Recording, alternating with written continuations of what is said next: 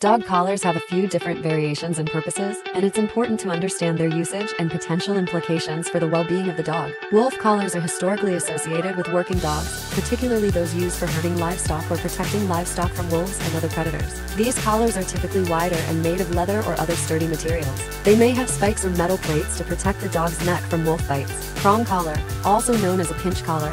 This is a controversial type of collar that uses metal prongs to apply pressure to a dog's neck when they pull on the leash. Martingale collar is a type of collar that provides gentle control over a dog without choking them. It has a limited slip design, which means it can tighten when the dog pulls on the leash, but only to a certain point, preventing choking. Standard dog collar.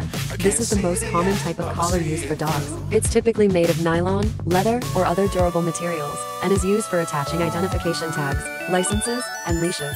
Shock collar. These collars are designed to deliver an electric shock to a dog when a remote control is activated. They are highly controversial and often considered inhumane.